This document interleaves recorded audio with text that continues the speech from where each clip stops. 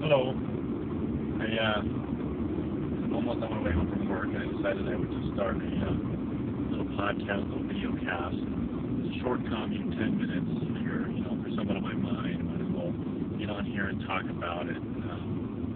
Today, what's on my mind is our wonderful Supreme Court has issued a sort of confusing ruling. They've come down in favor of ObamaCare's individual mandate.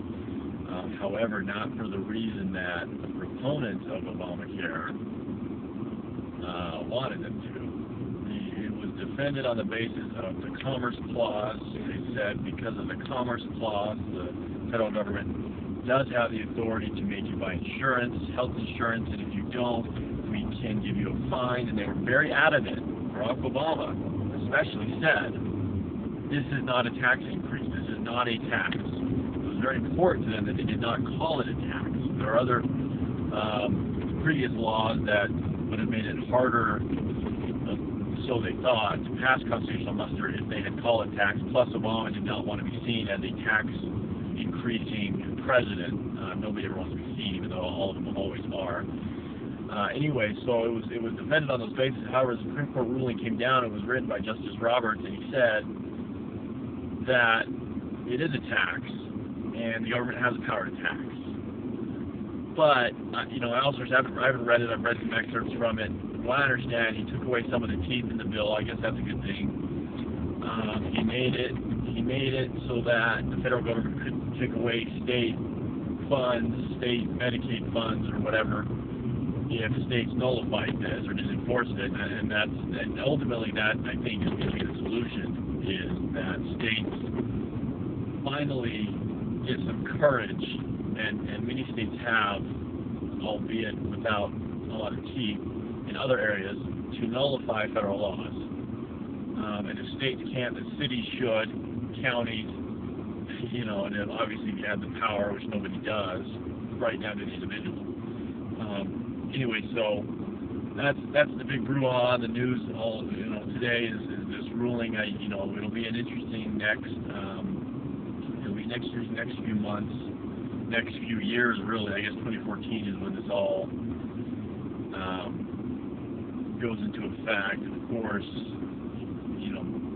things are going to change on the business front, the small business front. I work for a large company. I've got health insurance through them. Will they look at their costs going with this or doing something else? I mean, will there be changes in big companies? The landscape, I think, is going to change, and I don't think it's going to be for the better. I think it's going to be for the worse. Right now, I just wanted to also say that if you go to Mises.org, MISES.org, they have an ObamaCare readers list that has 20, 30 articles pretty much explaining why ObamaCare is going to fail. It's going to fail. These schemes always fail, and when they do fail, that's always used as justification for new schemes, which will of course fail and justify new schemes.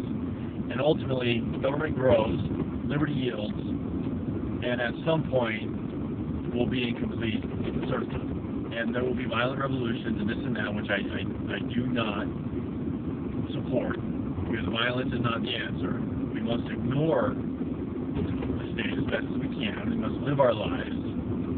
We must trade on the market, whether it's above ground or underground. It really doesn't matter. And we must do what we can to, raise our families in love and peace. So it's going to happen, and I don't want to say it's inevitable because we do have free will. However, as a generalization, collectively, it is almost inevitable. This is all governments in the history of the world have taken this course.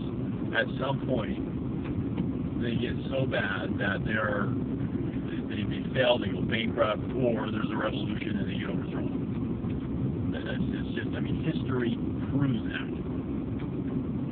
Anyway, so that's the big news today. That's my opinion on it. I'm an observer. That's what I am. I'll watch what goes on. I'm one person. What can I do? I've got my blog. I just published my book, Everything Voluntary. Go to everything-voluntary.com. You can get that there. It's voluntary as a primer. I plan on publishing some more of my own and some others. And that's really what we can do. And I hope that we're all doing our part, because I think it's an important fight. But the best front is the educational front. I do not advocate for violence. I advocate for self-defense when it makes sense, but when it comes to the government, it doesn't. So strategically, I'm nonviolent. That's what I am. Anyway, so that's the podcast today, and we'll see you next time.